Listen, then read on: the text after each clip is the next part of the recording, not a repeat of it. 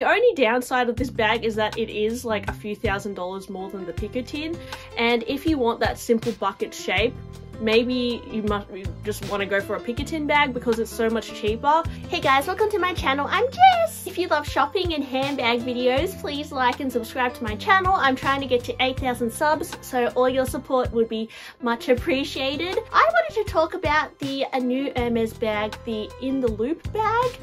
Now, I first saw this bag on Instagram. I have not seen it in real life yet, but because I'm kind of in a Hermes obsession at the moment, I'm definitely curious to see what this bag would look like in real life. And I've only read a Purse Bop article about it and seen sneaks on this Instagram page called Hermes Bonbon. And I thought I'd discuss what I've found out about this bag with you guys today. And yeah, guys, let me know, what do you think of this bag? I actually put a poll on my Instagram asking you guys what you thought about this bag, whether you like it or not. And it was a really interesting result because slightly, like, it was like almost 50-50, but you guys said that you actually liked the bag, but it was like pretty much 50-50, like you either love it or hate it kind of style. I personally, when I first saw this bag, really liked it because it reminds me of the Picotin bag, which is one of my favorite handbags. I picked this up for a really good deal on the pre-love market, and I believe the retail is about 4,400 Australian dollars. From the boutique. I picked mine up for about 2,400 because it has some flaws to it.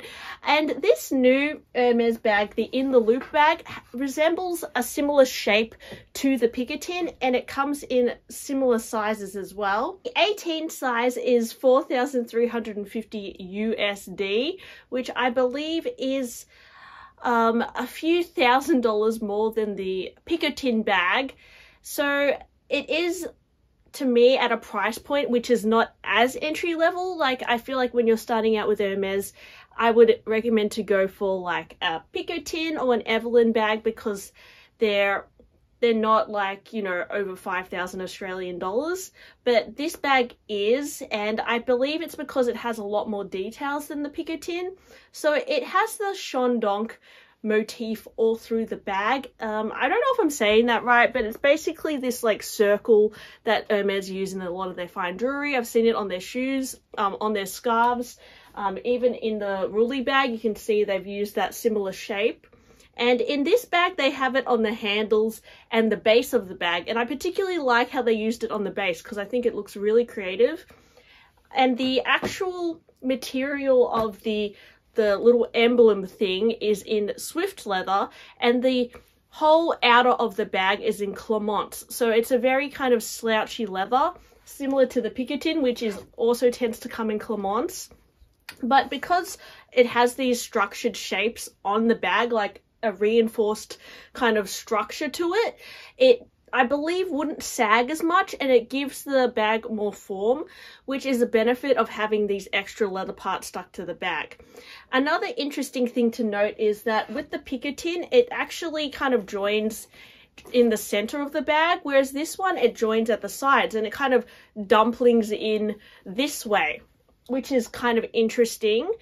I don't know if you could add a strap to this bag. Maybe you could add a strap to the hook and the little rivet at the side and wear this as a crossbody, because I think a lot of people would prefer that over the Picotin, because the Picotin, you can attach a strap to it, but it doesn't look the best, to be honest. But I can see this bag working with a strap a little bit better, but I'm not sure if it's actually designed to be worn with a strap, so I don't know if that's a relevant point. Another difference with this bag is that the inside has a pocket in Swift, and it also features the same kind of raw leather in the inside. So the Picotin is unlined, as you can see, it's kind of fluffy. And this one is also fluffy, but it has a pocket inside in Swift. So again, it has a little bit more detail. And the fastening where the bag does up also has a really beautiful detail to it. Now, with the Picotin, you actually get a little lock and key, whereas I don't think with this bag you do. So this bag, it's an open tote again, and it also comes in similar sizes to the Picotin. So it comes in the size 18, which tends to be one of the most popular sizes, and it also comes in, I believe, the 22 size. Oh, sorry, my bad, the 23 size. So the Picotin comes in 18 and 22, and then there's a 26, I think. And then the in the loop bucket bag is 18 and 23. So that's interesting. I actually like the look of both the 18 and the 23. I think this kind of bucket shape can lend itself to be a bit of a bigger style as well. I personally really love the look of this bag, but I think I would only buy it if the right color came along. I don't think I would necessarily go for a black. Like, I saw that this bag comes in Mauve Sylvester, so that would be a color I would totally buy. Or maybe even like a bright color. Like, I could see on the website there's like, it looks like a bamboo color, which looks amazing as well. But even the white color looks absolutely gorgeous with the brown lacquering on it. I just think that looks beautiful, and the motifs really stand out. So let's look at what colors this is coming out in. I'm just going through sneak peeks on Hermes Bonbon of the Baton color, which is really beautiful. There's also Grey Maya, and yeah, I also like with this bag how you've got the contrasting leathers, so the Swift with the Clemence. So you've got the feeling of different textures on the bags too, which if you're really into leather, you might enjoy that aspect of the bag. They come in black, which is probably the boringest one, but if you're a black fan, then you might like that. Comes in Vert Cypress, and then the Swift part is Vert Rosua. So I'm curious to know if they'll start doing like really contrasting two-tones versions of these two. Like the Clemence part will be like black, and then the Swift part will be like pink. Like, I wonder if they'll play around with contrasting colors as well with this bag, because there are versions of the Picotin where half of it is one color and half is the other. So they do sometimes get creative with these simple designs, but yeah, this one is two different colors, but it's just very subtle. We've got one in Chai, which I absolutely love the color Chai. It is such a delicious looking shade. The Etoupe, also a very popular neutral. We've got Cassis, which is this beautiful deep like grape purple. And yeah, that's about all I've seen with that bag. Now, I believe last year another bag, I don't know if it was last year or the year before, but there was another in the loop bag, which was a belt bag style. So this is another kind of bag that is the in the loop name.